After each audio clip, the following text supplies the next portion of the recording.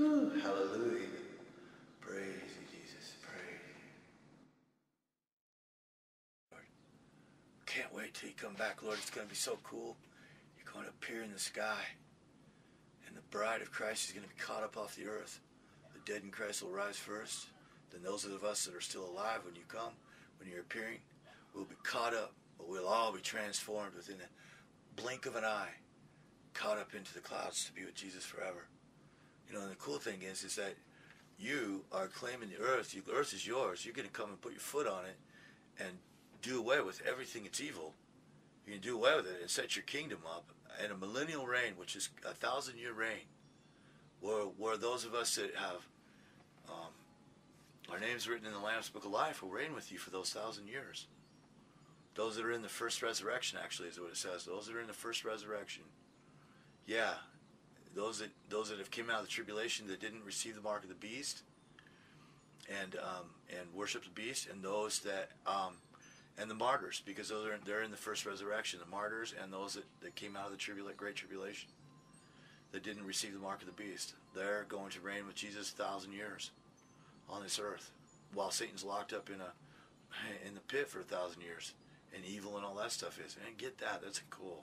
That's going to be cool. And then after that, then there's going to be a new heaven and a new earth. Man, what a great promises we have. Jesus, you know, the disciples, the apostles, disciples, however you want to put them, the apostle, disciple dudes, your dudes, man, your 12 dudes, man, they asked you, well, you know, some stuff in Matthew 24, you can read it, you know, when is your sign of your appearing, when are you going to come back, what is it going to be like when you come back, and all that.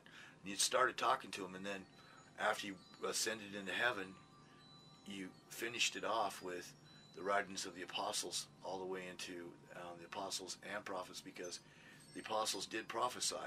They prophesied. The apostle Paul, Peter, and Jude, and James all prophesied, and John, John too, all prophesied about the in the last days. Wherever you read, in the last days, these things will happen, or these things, or these people will come, or these things will happen, or there'll be false teachers in the last days. Wherever you read that at in the New Testament, it's prophecy. Pay attention to it.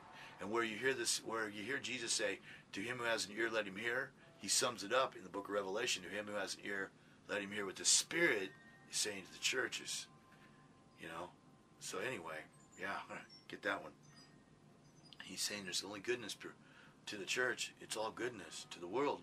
If you're not saved, I'm sorry, you're already condemned. It already says, Jesus said, those are his own words. The word of God itself is the judge. It's not people. It's not us. We're telling you the way to get out of the kingdom of darkness and out of the way of God's wrath. And y'all are stepping on us thinking that we're doing the bad thing when we're doing the right thing. We're saving your soul from hell, because that's what's promised to those that are in, in his kingdom, in Satan's kingdom. But those that are in God's kingdom are promised eternal life. And God is not a liar. God is awesome. Jesus is wonderful. He's great. Praise you, God. Thank you, Father God. Wow.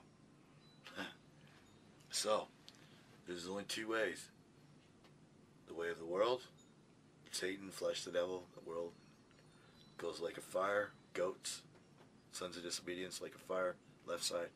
Right side, the sons of your righteousness, the sons you're planting, the planting of the Lord, which are the sons of God. They're on the right side. They're the sheep that go into eternal life. The other go to the... Now, which one do you want to be? Do you want to be a goat or a sheep?